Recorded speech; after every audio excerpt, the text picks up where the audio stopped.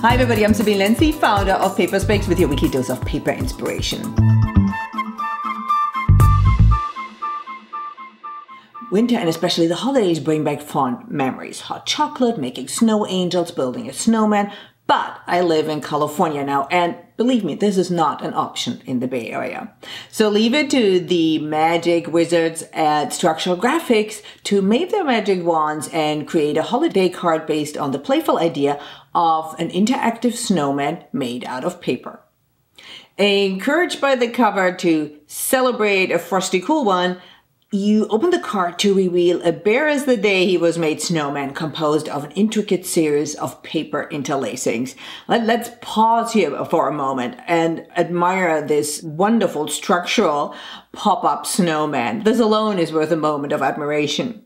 Admittedly, Frosty looks a little bare, but an accordion-folded insert contains nearly 20 different die-cut accessories that you can punch out and use to decorate your oh-so-very personal Frosty.